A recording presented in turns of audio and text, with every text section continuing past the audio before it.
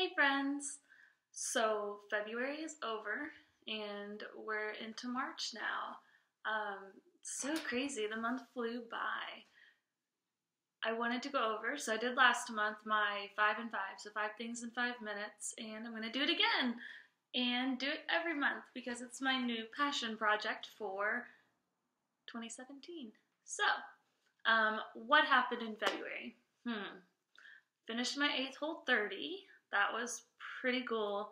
Um, 8 is a lot, and I'm still learning a lot about myself and my body through the whole process. So it's really cool. If you've done one, do 7 more.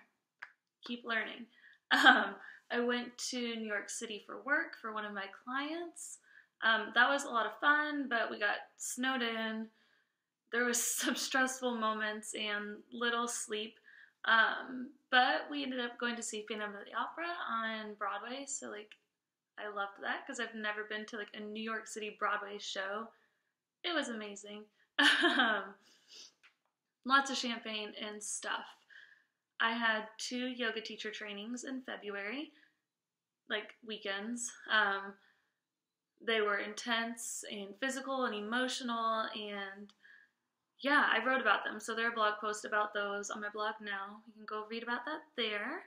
I started the program 40 Days to a Personal Revolution through 502 Power Yoga in partnership with Rainbow Blossom, and it's been amazing and challenging and really cool to meet some new people in the community. What else? Chandler was here a lot, so that has been really great. I spoke to the class at IUS. So I went to IUS, graduated 4 years ago, and then now one of my best friends is teaching there, and she invited me to come speak to her class. So it was kind of this really weird, surreal, Twilight Zone type thing where I was standing in front of the class talking to the students about my career. Really cool. I bought a fish, a gorgeous fish that looks like a unicorn, so pretty. I've been making some new recipes, so be on the lookout for those. I created a new 3-day clean eating guide that's kind of like a kickstart to being interested in Whole30. It's on my blog for free. You can download it and check it out. What else? Oh, I've been at LEAP for 4 years. What? So weird. Yeah, so what didn't happen? Last month and for a few months now, I've been saying I'm going to get my car maintenanced, and I did not do that. So March for sure, I'm going to get my oil changed and stuff. It didn't get married. There was this thing on Facebook that said eating dinner with my husband, or whatever. It was a joke. So we are not married. We're very happy. We are not married. I said I was going to get a passport. I still haven't gotten a passport. It keeps getting pushed off. It's going to happen. And then I've not been blogging as much or been very timely about my blogs. So sorry about that. Unexpected things. So my fish, Cosmo, died. Sad about it.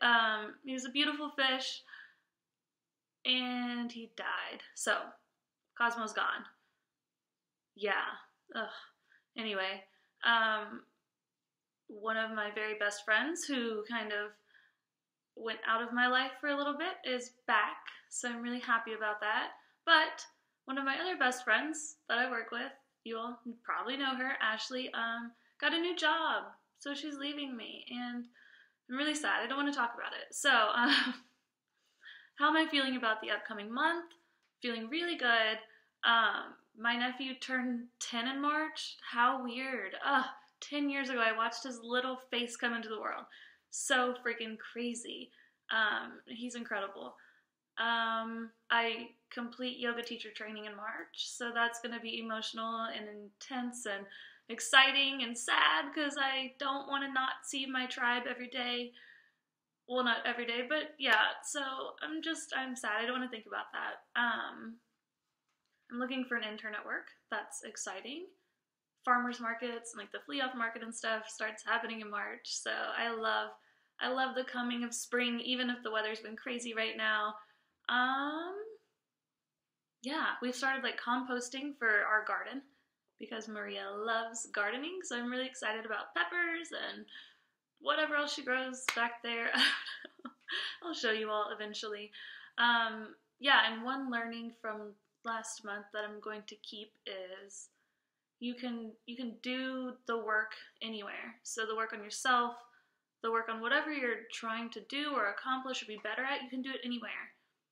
I was in New York and I was in Cincinnati and I was in a lot of different places where I felt like I couldn't stick to my schedule or stay committed as much because I was distracted or not at home or not in my space. And the truth is you can do it anywhere. You can do the work always, and you can always begin again. So, as we say in yoga teacher training, you are ready now. Do the work. Bye, guys.